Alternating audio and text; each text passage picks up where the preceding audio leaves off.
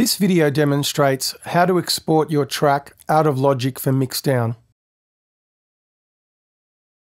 Go to your mixer and turn off any limiter or compression you may have on the master channel.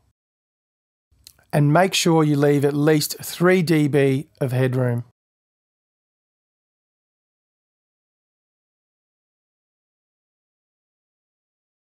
Then highlight the cycle range from the start of your song to the end. Extend the cycle range if you need to catch any reverb or delay tails.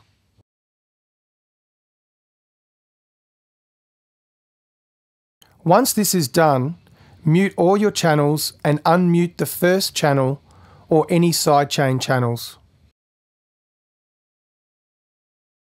Then select the bounce icon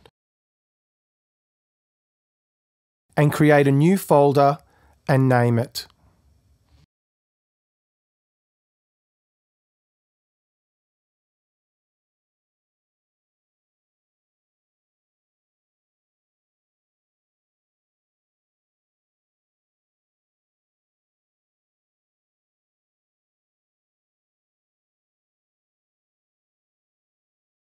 Now you need to name the first audio stem that you're about to bounce.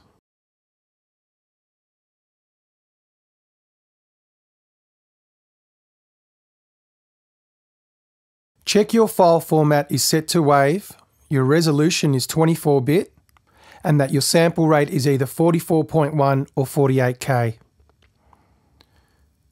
Leave your file type as interleaved and make sure you turn off any dithering and hit bounce.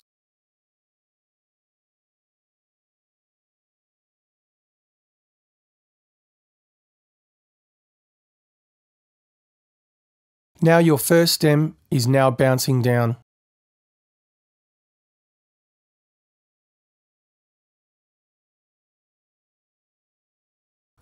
Once your bounce is finished, mute the channel that you just bounced and unmute the next channel and repeat the same steps as before.